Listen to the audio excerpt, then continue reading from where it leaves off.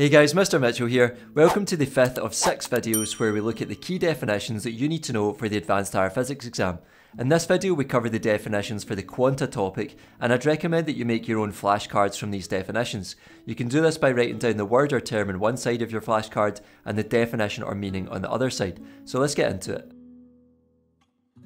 Our first definition is the Heisenberg uncertainty principle, and this says that it is not possible to know the position and the momentum of a quantum particle simultaneously. So simultaneously, remember, just means at the same time. Another way of saying this is that you can only precisely know either the position or the momentum of a quantum particle at any one time. As well as position and momentum, we can also define the Heisenberg uncertainty principle in terms of the energy change and lifetime of a quantum particle. And this says that it is not possible to know the lifetime of a quantum particle and the associated energy change simultaneously. So again, at any one time we can only precisely measure one of these things. Next we have cosmic rays, and these are energetic subatomic particles which arrive in the Earth's atmosphere from outer space. They are made up from 89% protons, 9% alpha particles, 1% carbon, oxygen and nitrogen nuclei, and the rest electrons and gamma rays. Moving on, we have the solar wind, and this is a stream of charged particles which escape from the upper atmosphere of the Sun. It flows outwards as a plasma at great speed and consists mainly of electrons, protons and alpha particles.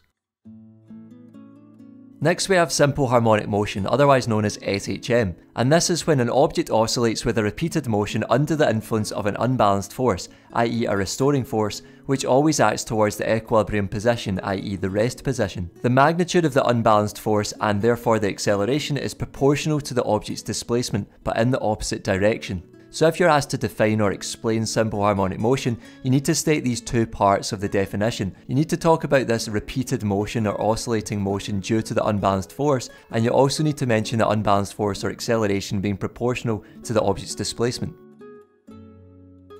Lastly, related to simple harmonic motion is the concept of damping, and this is when an oscillating system loses energy to frictional forces such as air resistance and eventually comes to rest. We say that the amplitude of the motion decreases to zero because energy is lost from the system, i.e. it changes to other forms. And an example of damping in everyday life would be a car suspension system, which if a car was to go over a speed bump for example, the oscillations will continue until the car suspension system damps those oscillations. That's all for this video folks, thanks for watching. If you made it to the end, I really appreciate it. Make sure to give the video a thumbs up, subscribe to the channel, and I'll see you in the next one.